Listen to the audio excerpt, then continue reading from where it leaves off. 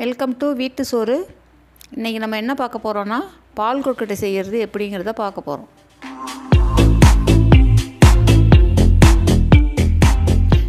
பால் கொழுக்கட்டை செய்ய தேவையான பொருள் என்னன்னு பார்ப்போம் வாங்க. புழுங்கலரிசி ஊற வச்சு அரைச்சது 1 கப்பு,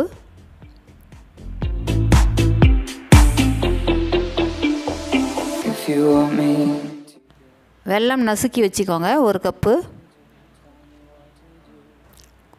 ஊற வச்சு அவிச்சது பச்சை பருப்பு 1/2 கப்பு, தேங்காய் பூ தேவையான அளவு, ஏலக்காய் ஒரு 4 எடுத்துக்கோங்க. இப்போ செய்முறை எப்படின்னு பார்ப்போம் வாங்க. ஒரு அகலமான பாத்திரத்தில் 1 லிட்டர் தண்ணி வச்சுக்கோங்க. நல்லா கொதிக்க விடுங்க.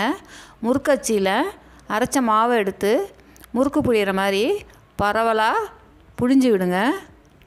ஒரு ஈடுக்கு 2 அச்சு புழியலாம்.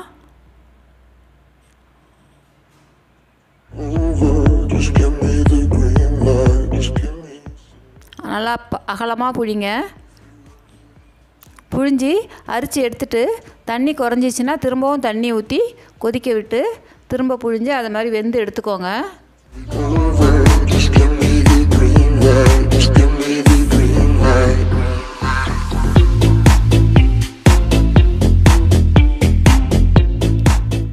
ரெண்டு அச்சு புழிஞ்சிருக்கேன் பாருங்கள். ஒரு ஈடுக்கு 2 அச்சு புழியலாம். புழிஞ்சு வெந்து எடுத்திங்கன்னா தண்ணி குறைஞ்சிரும். திரும்பவும் ஒரு டம்ளர் தண்ணியை ஊற்றி கொதிக்க வச்சு திரும்பவும் அதில் வேணும்னா புழிஞ்சு எடுத்துக்கலாம். நான் 2 அச்சு புழிஞ்சிருக்கேன்.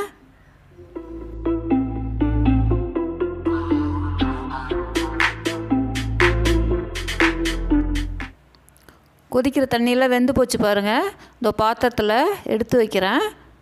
அந்த மீதமுள்ள தண்ணியிலேயே துருவி வச்ச வெல்லத்தை போட்டு கொதிக்க விடுங்க.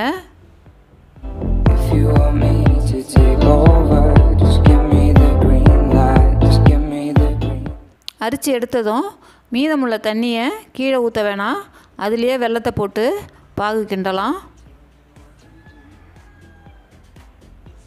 நல்லா கிண்டுங்க.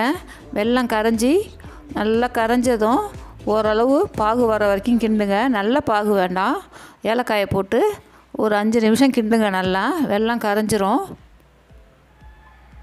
அப்புறமா அவிச்ச பச்சை பருப்பையும் போட்டு கிண்டிட்டு எடுத்து வச்ச தேங்காய் பூவையும் போடுங்க. போட்டு நல்லா கிண்டுங்க. வெல்லம் நல்லா கொதி வந்ததும் ஓரளவுக்கு பதம் வந்ததும் அவிச்ச கொழுக்கட்டையை அதிலே போட்டு நல்லா மசிச்சு விட்டு கிண்டுங்க.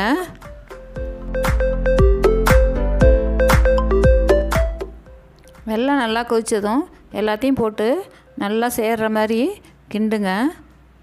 ஒரு 10 நிமிஷம் போல் கிண்டுங்க. பாகு இறுகி வந்துடும். எல்லாம் சேர்ந்த மாதிரி ஆகிடும்.